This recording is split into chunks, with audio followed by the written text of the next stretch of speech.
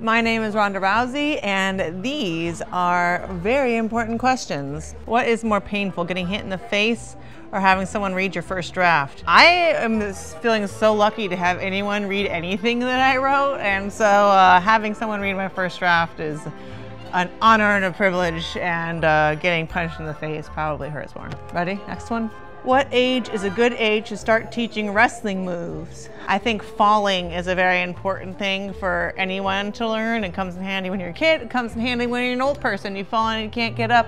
And so I try to even teach my little baby that's 2 how to fall correctly. She doesn't understand me, but I can, like, you know, pull her hand so she doesn't post, or try to get her to tuck her chin and little things like that. If you could fight any dead historical figure, who would it be and would you win? I would beat the shit out of Buffalo Bill for killing all of our goddamn buffalo, and I would destroy him. Next one. Do you recommend all mothers return to wrestling 4 months after giving birth?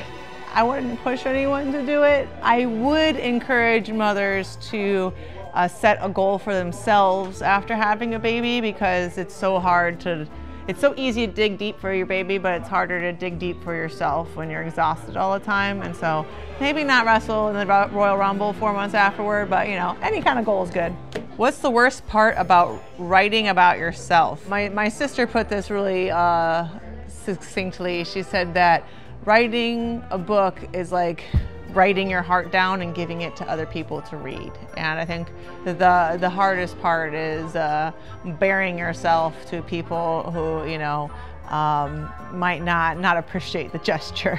Who would win in a cage fight, Dana White or Vince McMahon? Oh my God, Dana would destroy Vince, and I would love to see it. Oh my God, make it happen.